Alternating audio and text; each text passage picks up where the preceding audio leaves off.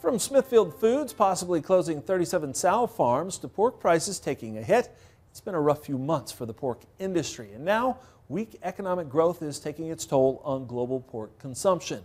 According to the latest Rabobank quarterly pork report, despite early signs that the worst of the impacts of inflation may have already passed, the impact on consumption is likely to be felt throughout the rest of this year.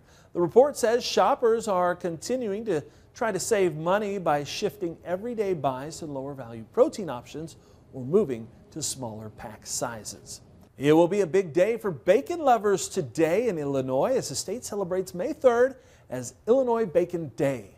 A resolution to commemorate the day is being brought up at the Illinois State Capitol. The Capitol will be filled with pig farmers from around the state and members of the Illinois Pork Producers Association.